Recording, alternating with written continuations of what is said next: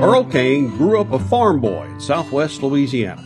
His father oversaw German POWs, had them pour concrete for miles building new roads, but when the war was over, for his kindness and compassion, the POWs gave Mr. Cain a concrete statue. That spoke volumes to his son. Together with a Bible-believing mother and their country church, Burl Cain was bound to find a way to help others. But he arrived in corrections as incarcerations skyrocketed. In 1972, just over 200,000 prisoners were locked up in American jails, but by 2014, that number had shot to over 1.5 million. Another 700,000 are in county jails on any given day, with some 12 million grinding through the system each year. Inmate deaths jumped to 3,500 in 2013. That's the highest number on record. Inmate suicides, over 300 a year. 113 corrections officers were killed in the last decade, with over 125,000 injured. Corrections absenteeism is now more than 4 times the national average, and the divorce rate, 1 in 2. The last place Burl Cain wanted to go was to Louisiana's notorious state penitentiary at Angola. For a century, it had been called America's bloodiest prison, with inmate murders nearly every night. Federal judges declared states of emergency as late as 1989. In 1995, Warden Burl Cain assumed responsibility for some 6,000 prisoners in an area the size of Manhattan. He had to make Angola pay for itself, and he also had to mandate rehabilitation all at the same time. Secular programs taught anger management and learning a trade to those who basically had no hope of leaving. Education alone, he found, only made a smarter criminal. What really needed to change was the heart, starting with his own. The first time in my life that I really felt that God talked to me was here, but it was also the first time in my life that I was desperate enough to listen. The whole deal was, if I could make them moral, I could heal the prison. We found a morality in religion because in our culture, you find morality quicker in religion than anywhere else, and I'm desperate for morality real quick. Now, the cool thing about moral rehabilitation is everybody from every group, atheist or what have you, wants people to be moral, and they want them to rehabilitate. So those 2 words could find no enemies. Turn in your textbook, please, to 151. Jesus is talking. Cain calls it moral rehabilitation. Pell Grants for prisoners were banned just as Cain took over Angola, so he invited the accredited 4-year program at New Orleans Baptist Theological Seminary to come teach at their own expense. And not just teach, but teach love in a prison.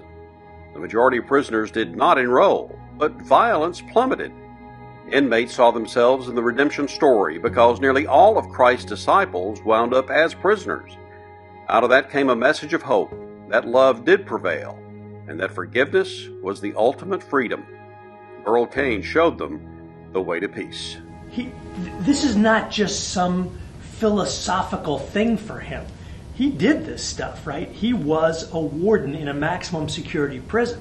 So he knows what he's doing. You don't want people, basically you're not going to get any recognition when you're doing things in prison, unless, he mentioned 2 things, unless there's some type of violence or escape, or if you're changing lives.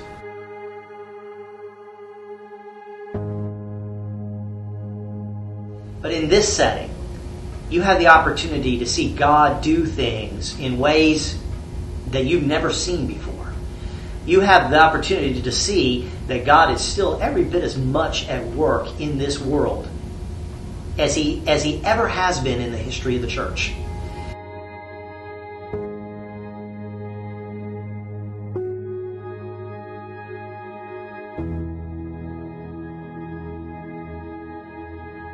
And we have a correction system that's designed to incarcerate, restrain people, but not to transform people.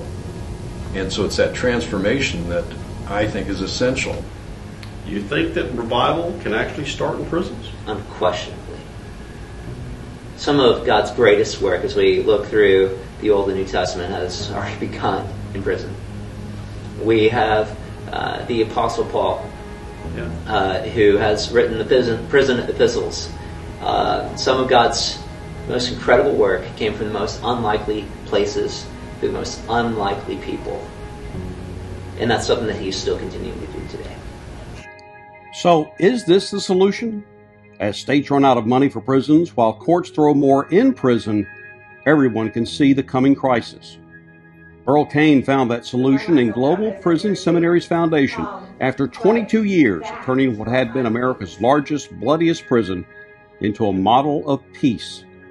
A 5-year study by Baylor University said simply, it works. Cain found he had known the answer all along, since childhood. Simple compassion taught by parents in a country church. In Angola, the warden down there, Burl Cain, he was probably the best warden in the history of our country. He turned that Angola prison, which was the worst prison in America, the bloodiest prison in America, and he turned that whole prison completely around, and it was really the Christians in the state of Louisiana that helped Burl Cain.